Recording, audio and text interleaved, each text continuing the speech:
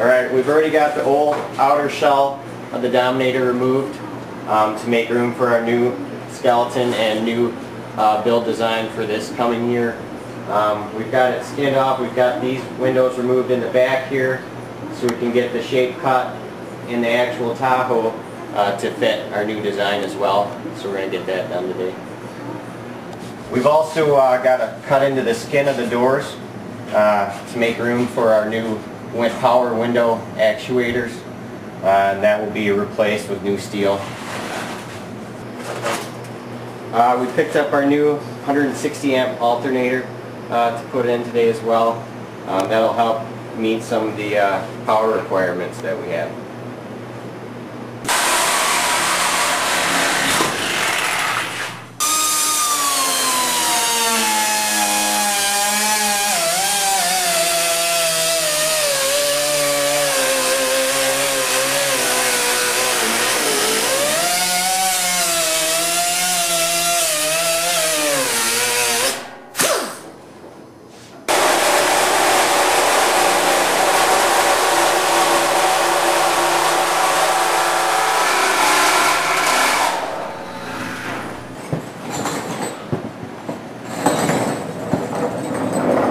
What you got there, Terry?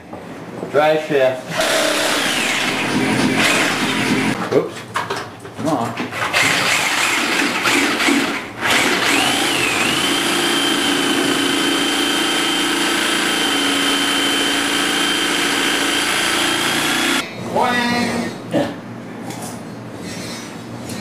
I'm filming. We just laid these out just for safety reasons.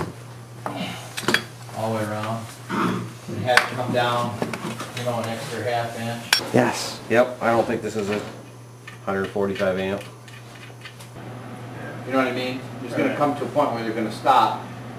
But if you could make them the right length so that it, you know, stopped right when it was at the top.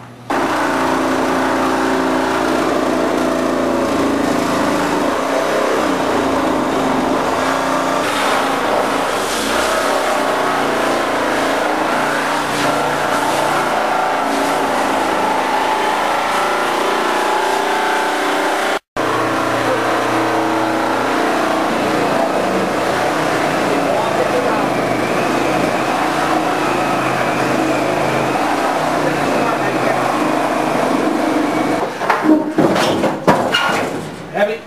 Careful. Very heavy. Well, that's not as heavy as well. It's just kind of...